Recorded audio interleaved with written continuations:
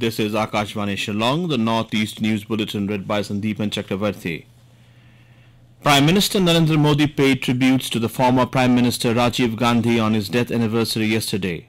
Congress President Mallikarjun Kharge, Congress Parliamentary Party leader Sonia Gandhi and former Congress President Rahul Gandhi paid floral tributes to former Prime Minister Rajiv Gandhi at Veer Bhumi in New Delhi.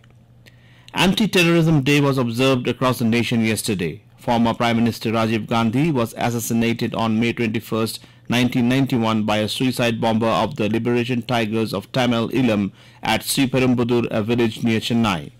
The day was observed to educate people about the negative impact of terrorism and violence on society and the nation.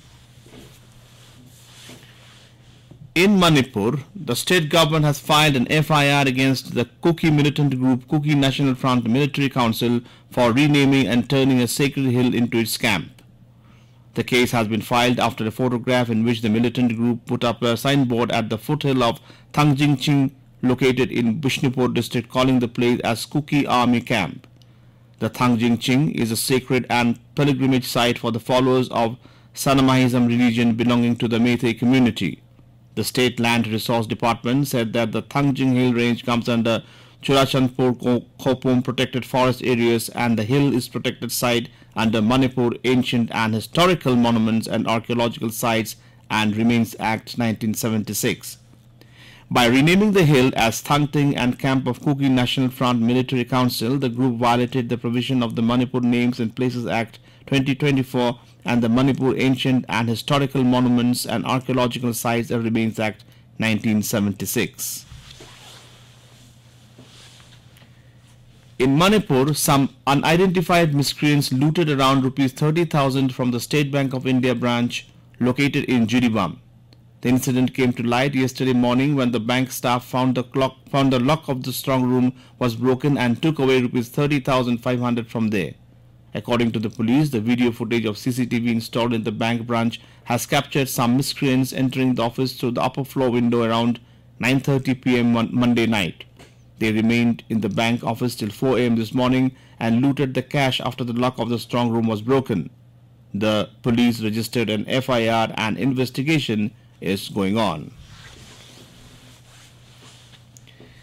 In a bid to reduce e-waste, the Meghalaya State Pollution Control Board, in collaboration with Haladek Recycling Private Limited, launched the e-waste bin.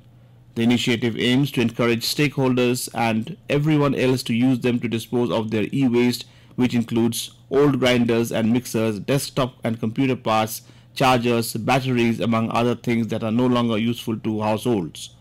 Improper disposal of these items can harm the environment and human beings, as some substances contain carcinogens.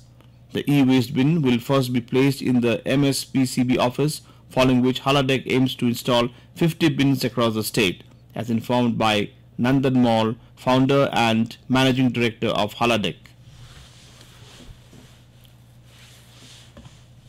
Meghalaya's anti-narcotic task force team, headed by additional East Jaintia Hills Superintendent along with officers and personnel of Lumshnang Police Station, detained a Tata Sumo proceeding from Silchar, Assam. During the checking, 58 soap boxes of heroin weighing around 609 grams were recovered. The market value of the seized heroin is 5.5 crore rupees. One person has been detained. Drug trafficker detained a resident of Madanrating in Shillong. In addition, one Tata Sumo and one mobile phone have also been seized in presence of independent witnesses. An NDPS case has been taken up in this regard for further necessary action. In view of the notice received that there is an unauthorized closure of Umdut to 0 Point Road by the CM of Sora, which resulted in the closure of export through Majai Land Custom Station, the District Magistrate, East Khasi Hills District, in an order issued on 20th May 2024, has informed that export through the Majai Land Custom Station should be resumed immediately. The order also stated that any violation thereof shall be strictly dealt with as per legal provisions. And with that, we end the Northeast News Bulletin from Akashvani Shillong. Have a nice day.